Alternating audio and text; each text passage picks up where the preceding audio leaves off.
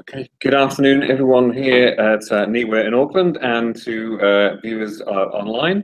My name is Ian Longley. I lead the Air Quality Research Programme at NIWA, and also I've put together the International Wood Smoke Researchers Network.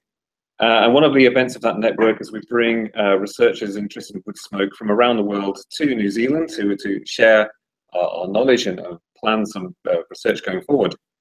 Today I'd like to introduce Dr. Amanda Wheeler. So Dr. Wheeler has come to us from the University of Tasmania. She's previously worked at Health Canada for an extended period of time, working on human exposure, personal exposure to air pollutants. A short stint at Edith Cowan University in Perth, now at University of Tasmania. And she's going to tell us about a little bit of research which is very much of interest here to us in New Zealand, about how we enable people to learn about and understand their own exposure to air pollutants and how we can learn more through engagement through citizen science. So over to Amanda. Thank you.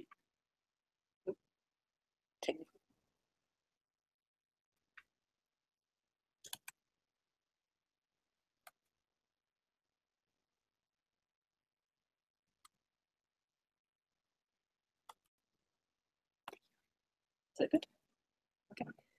Thank you very much for coming today at such short notice and for joining us online. And thank you very much to Ian for the invitation and to get the opportunity to meet with everybody at NIWA and hopefully build some collaborations. I work with Faye Johnson, who provided a seminar, I think in April. And so I thought I'd just give a little bit of background to the group and some of the work that we're doing, and then talk a little bit more in depth about the AIRRATER project. And then at the end, I'll talk about potential collaboration that we're planning. So I'm a research fellow. I'm funded by the Centre for Air Quality and Health Research and Evaluation, CAR for short. They're a Centre for Research Excellence funded by NHMRC. And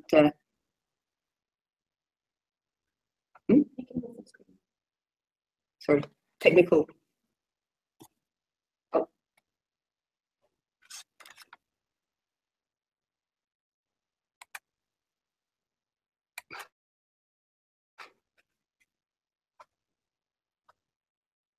Okay. All right. So some of the background, I'll talk about the Environmental Health Group at Menzies Institute for Medical Research at the University of Tasmania, and then a little bit more about AIRRATER, the project, how it functions, smoke, pollen, heat, and how we've evaluated users' uptake, and some of the future plans for the group as well. So just sort of point of interest for the audience. The background to the environmental health research that has been conducted that Faye is leading and I'm part of is a combination of many years of being involved in a lot of different projects and issues that are related to public health. And so a lot of the work that she has done has been within sort of the landscape fire and heat wave arena. She's also done a lot of work related to allergens, sort of hay fever, is a sort of due mainly, I think, to the huge personal and economic impacts that has. She's presented to this group, I think, on the wood heater work that she had done in Launceston, and that's kind of where I fit, I think, more with the group in terms of doing monitoring and measurement of air quality and indoor air quality as well. And so the AIRRATER's kind of evolved from a lot of the work that she's been doing with David Bowman, and who's a fire ecologist. And so AIRRATER kind of brings together exposures to pollens and fire and heat, and you can sort of add in your symptom data and understand a little bit more about the environmental hazards that are perhaps causing reductions in your health. Going forward, the Environmental Health Group will be sort of working to develop a smoke emissions lab, and I'll talk a little bit about that towards the end as well. So in terms of the AIRRATER team, it's quite an extensive team, multidisciplinary, and a lot of them from the University of Tasmania, with input from EPA Tasmania, CSIRO, and ANU as well. I've been the sort of project coordinator, and so herding cats would perhaps be a good description of my job. But it's been great to have really engaged individuals and expertise in a range of different fields. Truly is multidisciplinary.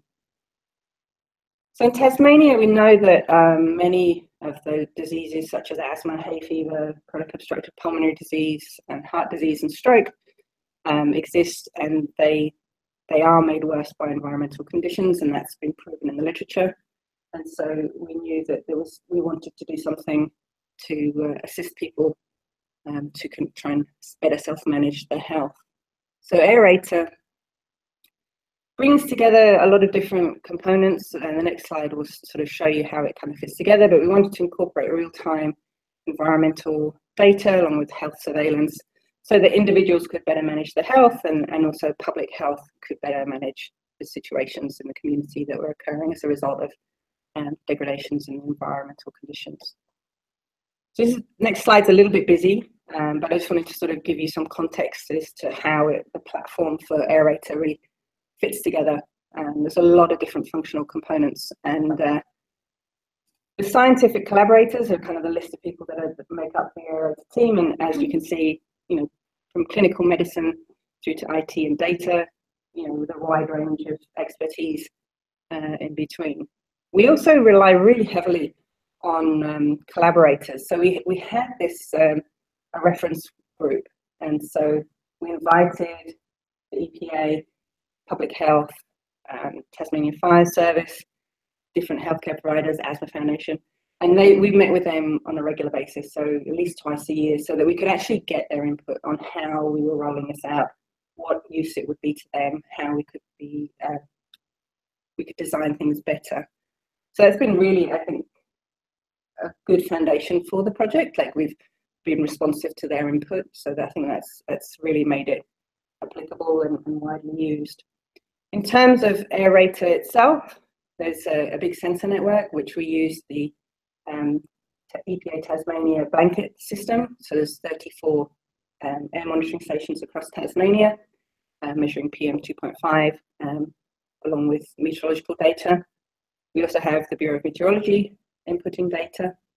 We developed the app and the sort of analytics and software that go into that to generate alerts for individuals along with the web tools. And then the individual can interact with the app and put in how they're feeling. So then it's just sort of feedback on itself, so that they can understand what's happening to their health.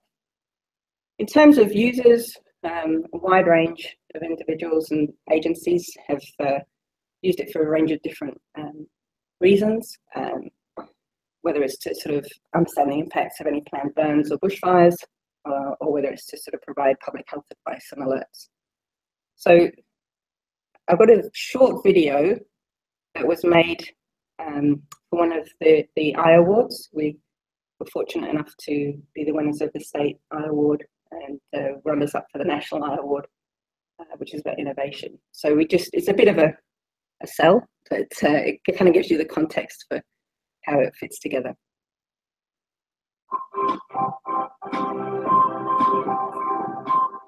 AIRRATER is a unique new smartphone designed for people with asthma, hay fever, or other health problems that are made worse by environmental conditions such as smoke, climate, heat, and pollution. It lets users identify the triggers of their symptoms and helps them avoid those triggers. It can significantly improve quality of life. The AIRRATER works by integrating health symptoms and background data on a range of environmental conditions. A person experiencing symptoms such as sneezing, itchy hives, or shortness of breath can enter these into the app. These health reports are then combined with real-time weather and air quality data gathered from 34 EPA Tasmania smoke monitoring stations across the state, and with data from 6 strategically located polling centres. These samples are examined to determine the types and proportions of different pollen present. Now, the processing of all this data results in a number of important benefits. For one thing, it allows them to identify the triggers that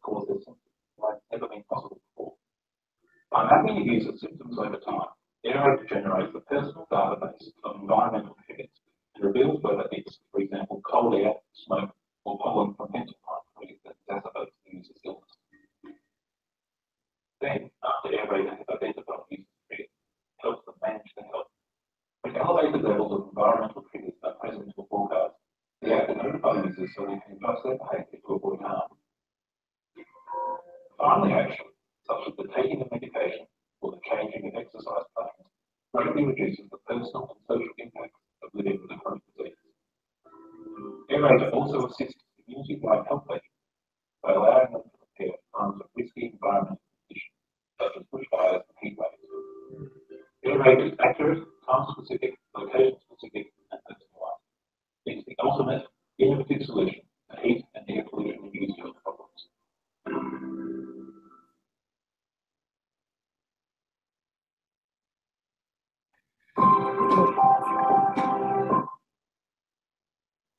So yes, a bit of a sell at the end, sorry. So when an individual has the app loaded on their phone or on their desktop, there's a number of different screens that they can see. So I thought I'd just show you a few examples. Every 6th day, we actually send a reminder if we haven't heard from the individual. There was a lot of back and forth about pestering people and being a nuisance, but there's also the need from a science perspective to understand there aren't symptoms. So if an individual isn't sick, that's important to us as well. So we wanted to try and capture that information. So they would get a prompt, do you have any symptoms right now? Or alternatively, they could actually put in where they are and report their symptoms. And then you actually have the option to put in your actual location, the date and time, which part of the body is impacted. So in this situation, you've got nose, moderately impacted, and my symptoms are I have a runny nose. So they could add in other issues. So if they have migraines or things like that, they can add in their own symptom as well. So it's not just the typical eye, lung, throat. You then get back information about, at the bottom of the screen, you can see that there's information on the environmental hazards of interest. So PM 2.5, which in Tasmania typically is smoke, pollen, in this situation it's total pollen, and then temperature as well. You can actually track what's happening into the environment and in the location that you're at over time. So you could do this for a 3-month period, week or a day. And so you can also look at pollen by family. We actually measured 25 different taxa and report total, and then 5 of the most allergenic ones that we know of. So here you have examples of associations between symptoms and the environment, and so you can start seeing where those associations are and understanding what's triggering your specific symptoms. So we have the 5 different pollen species at the top, and we have the environmental conditions on the screen below. You can also track pollution, the PM 2.5 and the temperature, and see how that's changing over time as well. So we're trying to make it as interactive as possible so that people can kind of understand what's going on around them and link everything back to their health and what's causing them issues. So at the moment, we started in October 2015, and we have over 3,000 users all over Tasmania. Of those users, 881 have signed up to be study participants, so we can actually interact with them, send them surveys, ask them questions. And we know from those individuals that roughly half have asthma, more have hay fever, allergies, some have both. And some people are using it to track the health of their child or maybe their parent, so that they can assist them. And so these, the app is kind of targeted at people with symptoms and illnesses. So we would expect to have a higher than normal number of these people with these chronic diseases. We also, have done evaluations. We've done 3 evaluations, which I'll talk to in a little bit, just to sort of see how people are using the app and what's going on, how we can improve things for people. So this next video is from a user that agreed to explain why he's using the app, and just to give people some ideas of how useful it is for people. I've been in AIRRATER now for approximately a year, I would say, and it really helps me to avoid situations where I have to breathe in too much smoke or pollution. So I have a leaky heart valve, which affects my circulation. The reason the air quality affects me is the smoke can sometimes prohibit how much oxygen gets into my bloodstream. So I use the AIRRATER app to tell me when there are a lot of smoke particles in the air. I use the app just by opening up my smartphone, and then I can drop anywhere in Tasmania, and it will tell me how much smoke is in the air at that time. Being able to check where the smoke is really helps me plan in advance so that I don't get chest pain, dizziness, lack of concentration, and the various other problems that come with breathing in too much smoke. The AIRRATER app is actually really important to me. It really helps me to avoid some exacerbated medical conditions. The only thing I wish it could do is if I could pick it up anywhere in Australia when I travel interstate. He's a believer, what can I say?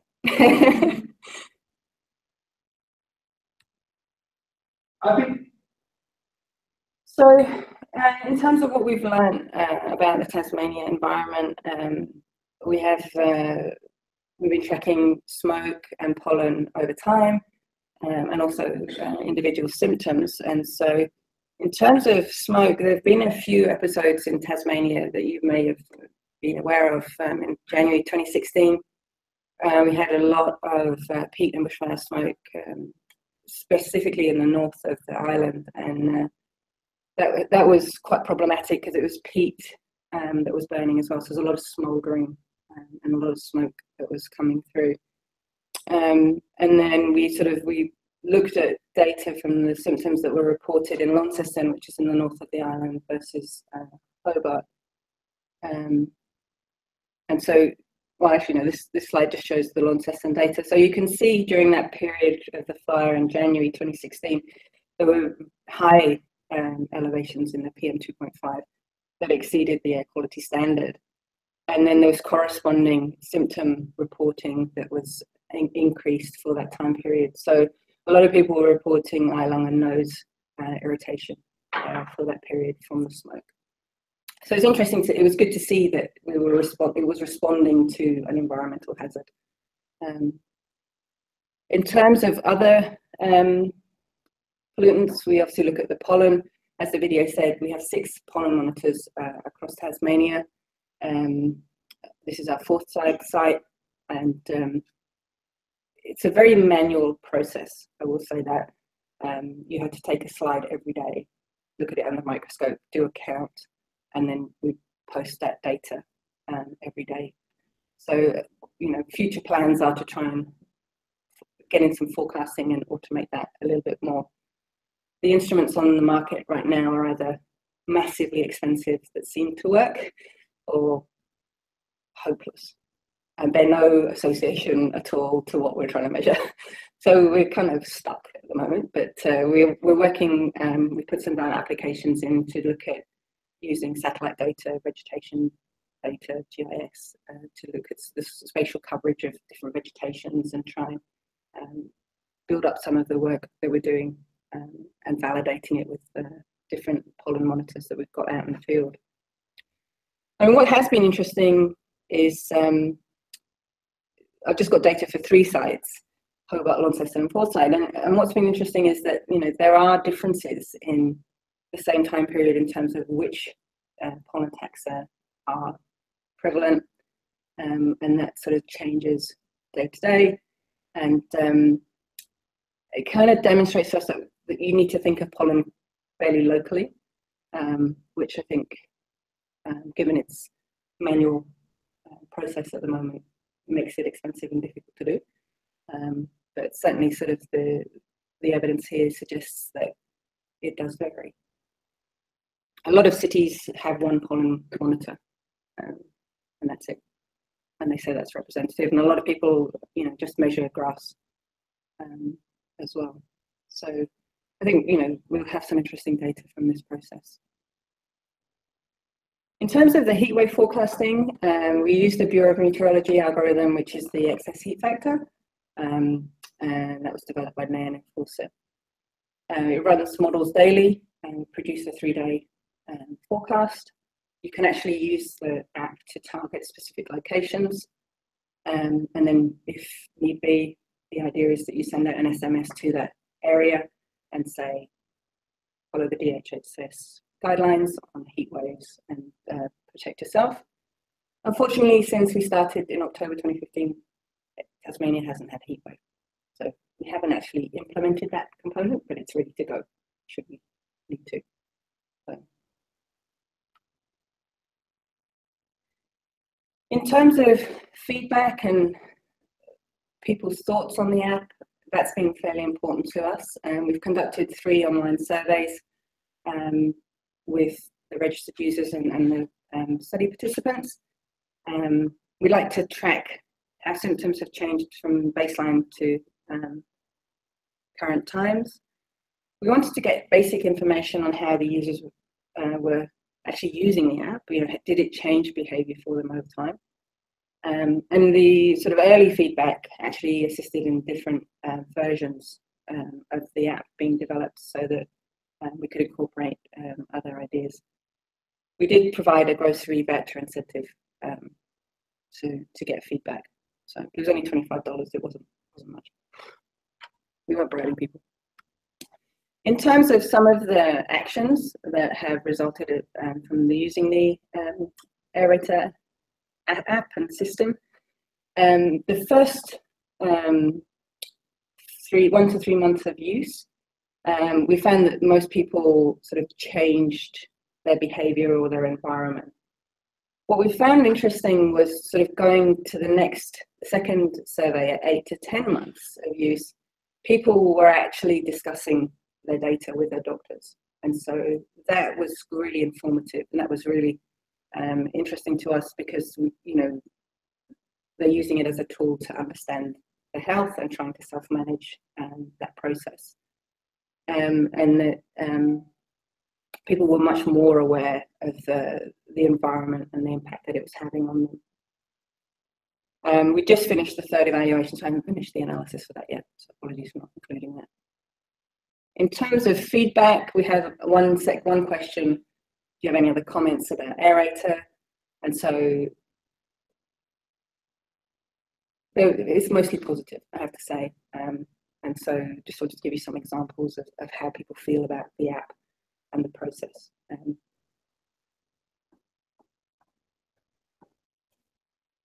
If people are interested in how you could maybe implement the AIRRATER system and the app into different regions, the biggest, I think, issue would be the pollen at this point.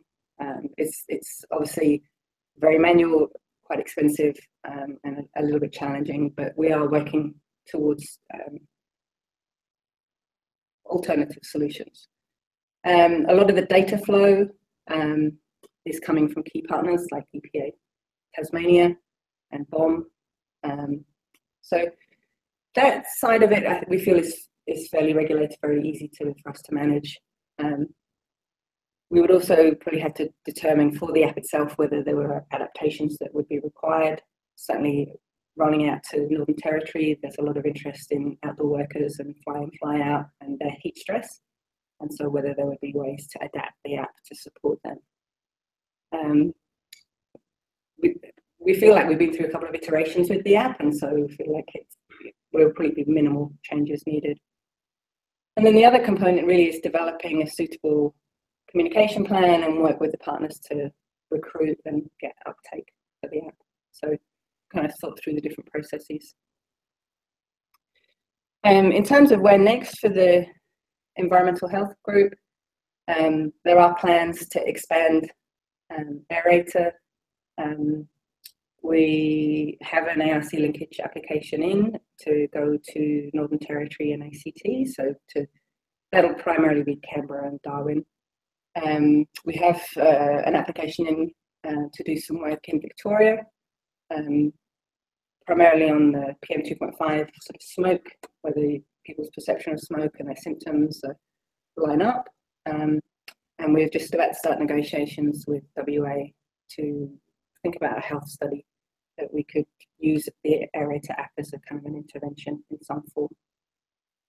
The research that we're involved in with the environmental health group, just out of interest for other people in the audience, Faye is the lead on the infant component of the Hazelwood Health Study. It's the early life follow-up study. So we've recruited over 500 families that were either pregnant during the Hazelwood coal mine fire, had a child under 2, or the control group is that they weren't exposed at all. And so those families have completed a baseline survey, and so at the moment we're doing clinical assessments of the infants' lungs and blood vessel, and going forward we'll do some soil and dust characterization in their homes to understand if their homes were exposed to the mine emissions, the fire emissions.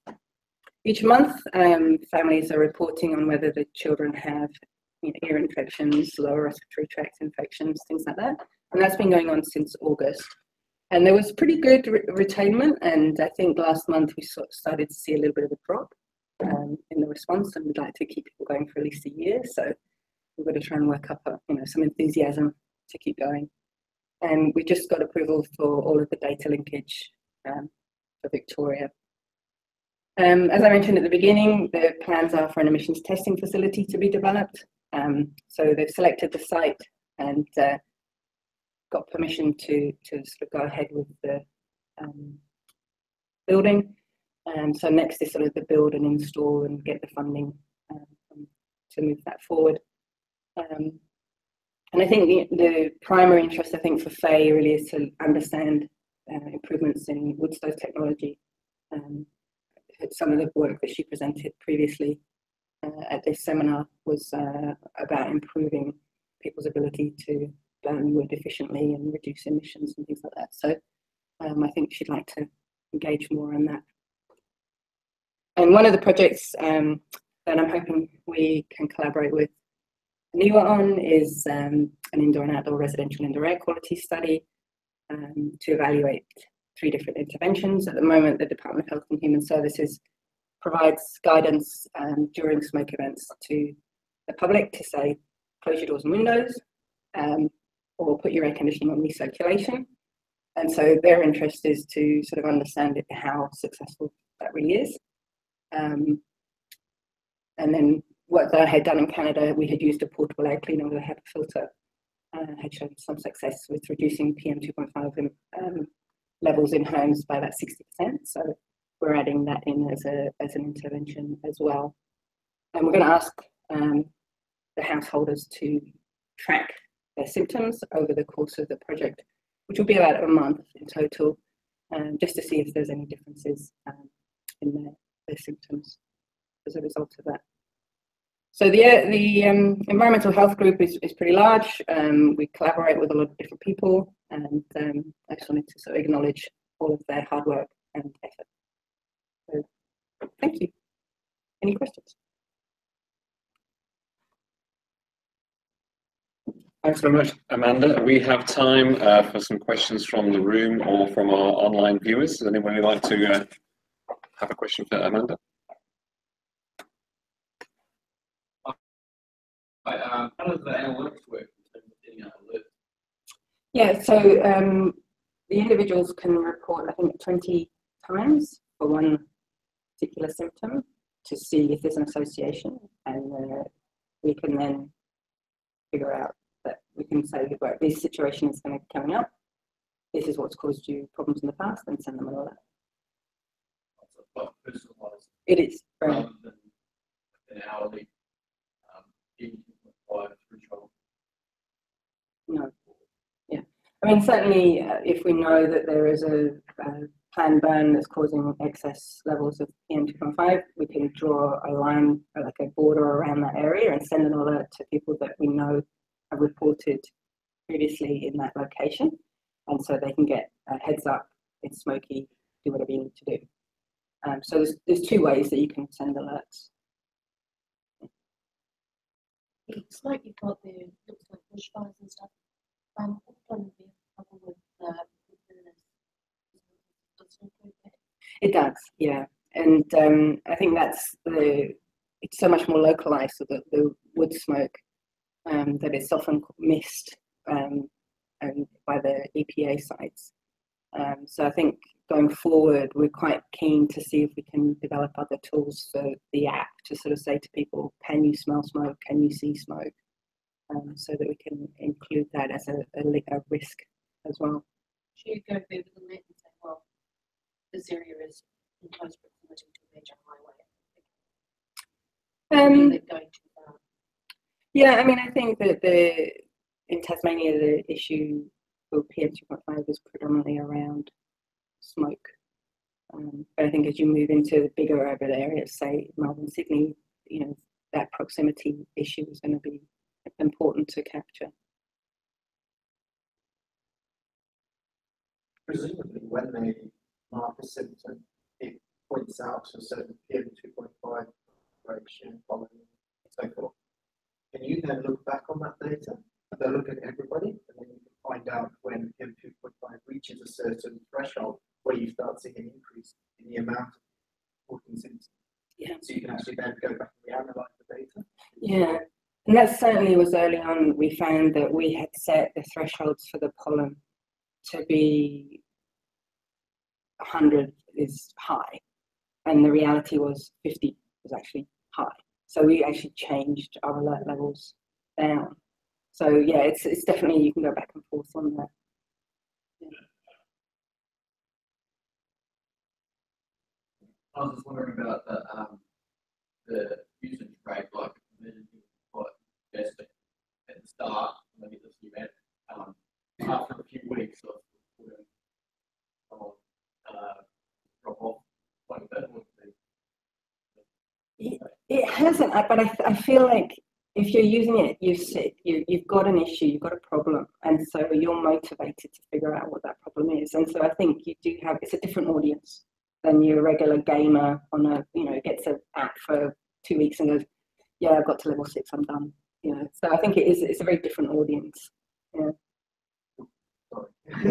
Your graph seemed to point out the fact that once they've used it a while, they start medicating before the symptoms. They look, it shows, and then they actually, your bar chart indicating that they were actually medicating before the symptoms. Yeah. That's you're kind of going a bit circular. So yeah, but I think if we can help people self-manage, I think that's definitely useful.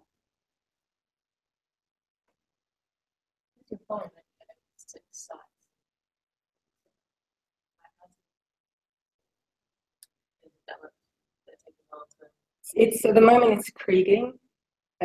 So it's the plan with CSIRO's involvement is to increase the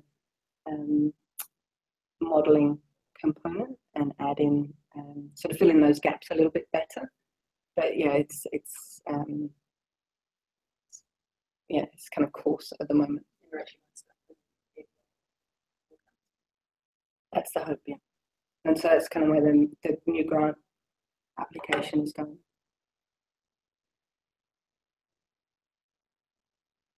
Are there any questions online? Okay. Thank you. Okay, thank you very much. Amanda, I'd just like to make a final plug for keep out a look on the International Wood Smoke Researchers Network website, where firstly Amanda's talk will be kept, along with our archive of a growing archive of previous talks, and there'll be more to come in the future. But for now, I'd like to thank you, Amanda.